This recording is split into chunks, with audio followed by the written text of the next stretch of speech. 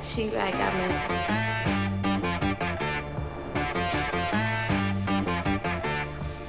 That boy on the beat so big, she gotta go berserk. Okay.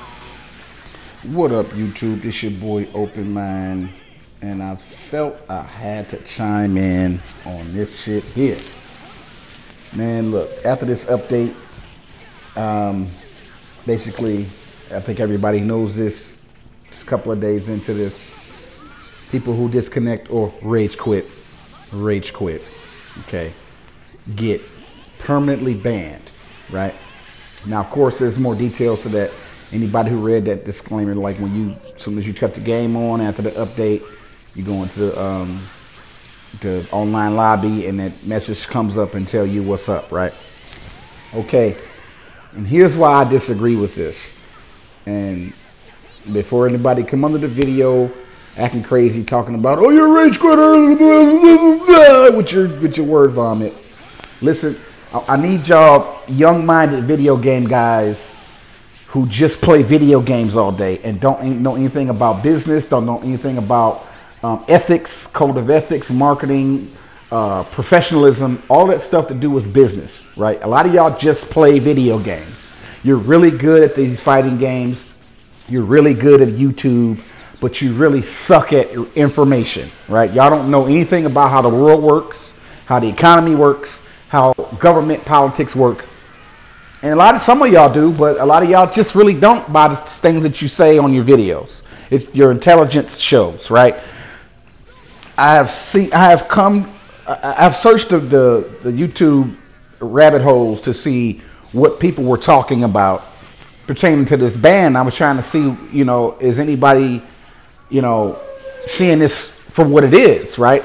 It seems like everybody's cheering on YouTube. Yeah, fucking rage critters. Yeah, learn to take your L. I hate rage critters. Oh my God, you fucking rage critters. You make me sick. Oh, fucking yeah. And now we're going to have a better community of players. And all of y'all cheering and celebrating about this permanent ban on people who quote unquote rage quit. Quote unquote. Notice how I said quote unquote. I'll explain later. There's no way to prove that somebody rage quit. There's no way to prove that. The message specifies disconnecting. People who disconnect before the match is over will be banned for a week, first offense, and then repeated offenses banned permanently from playing this game online. Right? Okay, now, here's why I disagree, and here's why that needs to change, and here's why this is a bullshit policy that Namco Bandai has implemented to satisfy you crying, whiny babies who have complained to get this done. Because the only way that something like this could even happen is if you guys complained and whined and cried with your emails and your constant online barrage and blogs of bitching and complaining about quote unquote rage quitters, right? I'm going to keep saying quote unquote rage quitters because that's what you guys say they are, right? Now, mind you, I'm not going to sit here and act like people don't rage quit on video games, period, right? What we have in the fighting game community or the online community have deemed when somebody disconnect before the end of the match, you got a full life bar, they've got an inch of their life left, it's obvious that you're going to win, and then suddenly the match disconnects, you don't get your win, they don't get penalized, so on and so forth, right? I'm not saying that doesn't happen. I am acknowledging that behavior. Here's what I'm saying. You can't prove that it's a rage quit. A quote unquote rage quit. You can't prove that. You're sitting on your couch or in your video game chair playing your video game. You can't see inside their home to know definitively that that's what happened when the match disconnected. You don't know. Even if your gut is telling you that they rage quit, when it comes to coding and video game coding and people working at these corporate offices at the Bandai Namco video game studio, them people sitting in their desk office cannot determine that it was definitively a rage quit. because the message box specifically says disconnecting. If you have trouble with your signal, check your connection, because we don't want you to get unfairly, banned when it's just a bad connection. But that's right there where they acknowledge that this is a bullshit policy. They didn't give no in-depth response. They just said, if you're disconnecting due to bad connections, check your connection or something like that, right? If you guys read that sentence, therein lies the bullshit. They've already acknowledged that, hey, there's going to be some situations where people are going to be unfairly banned on this game. So they should probably check their connection and make sure that it's the connection and not them, or whatever the fuck. That's the best attempt at them covering their ass in the event that people either try to sue them for people not being able to play. Because here's what the lawsuits are going to say. If people decide to sue Bandai Namco for this Dragon Ball Z shit. You spent $100 on this game. Not $60, probably $100. The game itself is $59.99 plus tax, $65 after taxes. The season pass is $30. After taxes, $35 for the season pass. That's about $100, right? To play this game, to get all the characters and costumes and stages and everything that comes with it. It's $100. To then get banned or weak or permanently after they're not going to give you your $100 back, because so you're basically saying for some little stupid title on the screen that's a rank, right? You're on your couch grinding trying to get a title on your screen that says God or whatever the fuck rank you're trying to get, right? And then someone rage quits to prevent you from doing that, and then you get mad at the game company developers and say it's their fault. You're mad at an individual on the under end of their couch who didn't let you beat them. Think about what you're saying. You guys need to take your L. Look, listen, people. When you spend $100, you can do whatever the fuck you want to do. This is your property. You own this property. You own this video game. Nobody can tell you what you can and can't do on your fucking couch.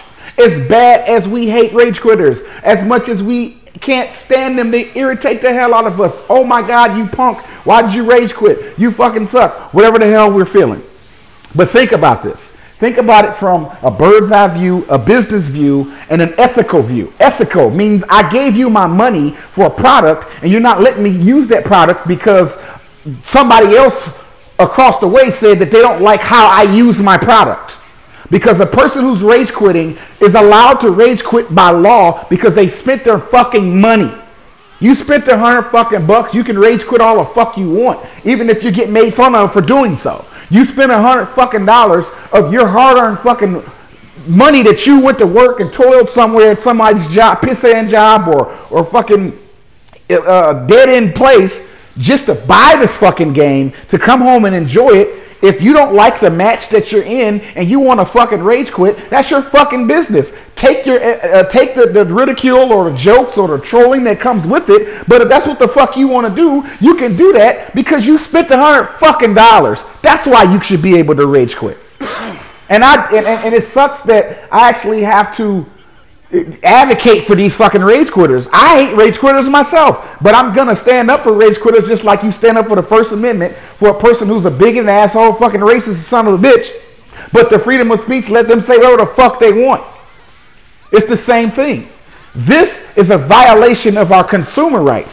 You spent $100 on this product, you should be able to do whatever the fuck you want. And here's the second point before I end the video, because I'm running out of time here.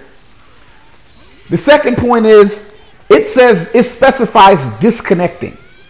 Okay, and before the end of the match. Okay, what if I disconnect that verse screen? What if as soon as the fight starts and 5 seconds into the fight, I see that this guy is laggy as shit. This is a laggy match. Oh hell no, I'm not gonna do this. And back to back to back, I get a bunch of laggy ass fucking Wi-Fi warriors who are online and just fucking, sorry about that, who are online and just ruining my experience with the laggy connections. I'm not going to take that fight. I'm going to disconnect, quote unquote. So was that a rage quit? If we didn't even get into the fight good? None of our life bars were really, moved because I could barely jump or barely even maneuver my character because of his laggy, trashy fucking connection. And I decided in a split second, you know what? I don't want this fight. you know, I'll just rage quit and take the loss or take the deduction in points that they give you for disconnecting. But in in this situation, these situations that happen often, not just me, a person decides to disconnect from the fight before the fight even starts, get good because they just tried to just jump. Okay, round one, fight, and they try to jump in the air, and it's like, it's stiff. They can't even fucking move. And like, oh, hell no, I'm not going to do it. I'm nipping this shit in the bud before it even gets good. And then that happens back to back. They disconnect from that fight. They get another laggy son of a bitch. Disconnect from that fight. And another laggy son of a bitch. And all these laggy son of a bitches that you got 3, 4, 5 back to back to back in a row that you yourself decided, hey, I'm disconnecting from this. I'm not going to fight these guys. This is too laggy. I'm not dealing with any laggy people.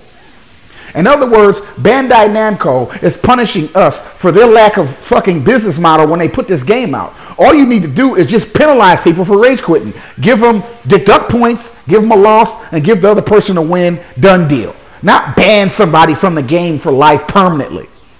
Yeah, they can make another account, but think about what you're doing. You are deterring people from playing the game, even the people who like the game. There are gonna be a lot of innocent collateral damage bystanders with this perma ban.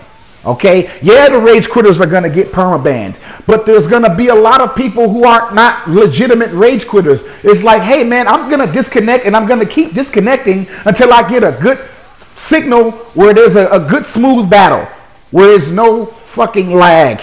Because lag is going to be the determining factor here. Lag is going to kill this game. You guys need to fix your fucking netcode, and then you determine who's rage quitting or who's disconnecting prematurely.